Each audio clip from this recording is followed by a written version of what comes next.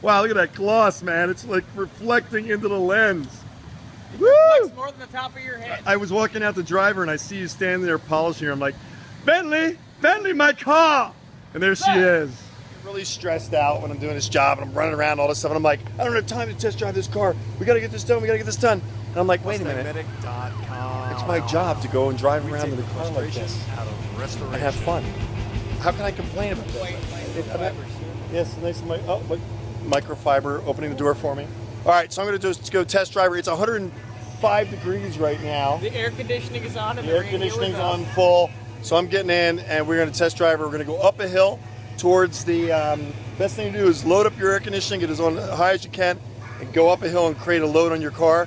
And I'm going to drive up to the tram. Don't touch the paint, man. Sorry, I'm going to drive up to the tram, and we're going to see what we have.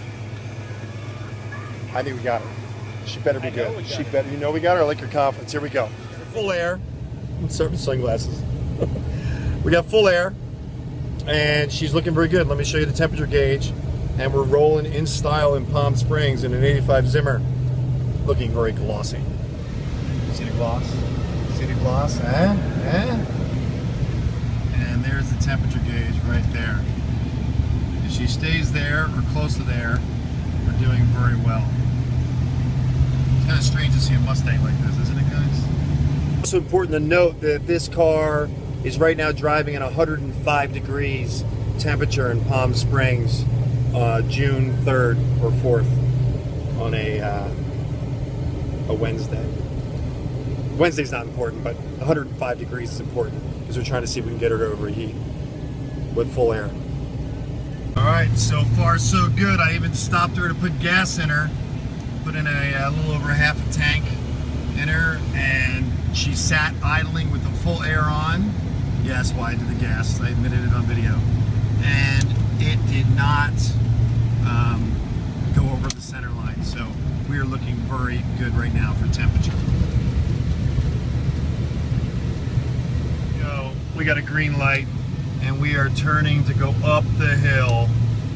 Dun, dun, dun. Full air conditioning on, 105 degree heat, and we are driving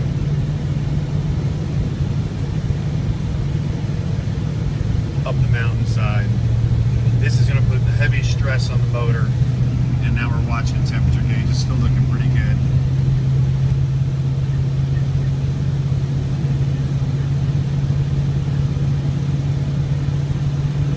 This car is not a light car.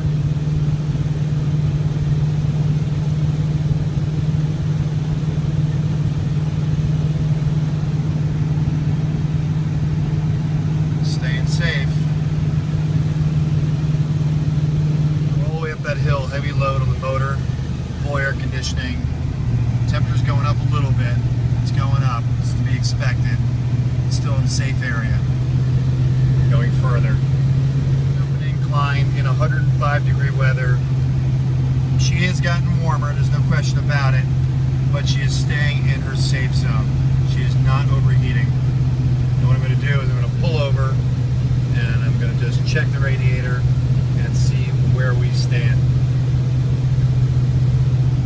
She's holding strong, Danny. This has been a test of your cooling system, and it has passed.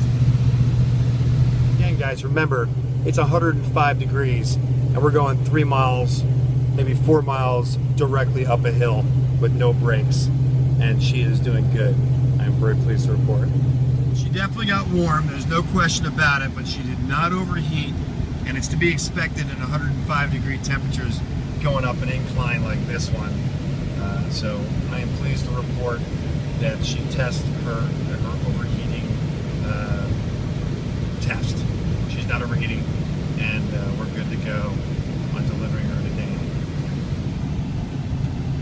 She definitely got warm though. I was definitely pushing it at 105 degrees. See, she's coming back down after the test. The air conditioning's still on, but now she's not under load. She's just rolling down the hill with her air on. She's good to go. She's maintaining her temperature. Zimmer road test, check. Everything's good to go. She is MustangMedic running smooth.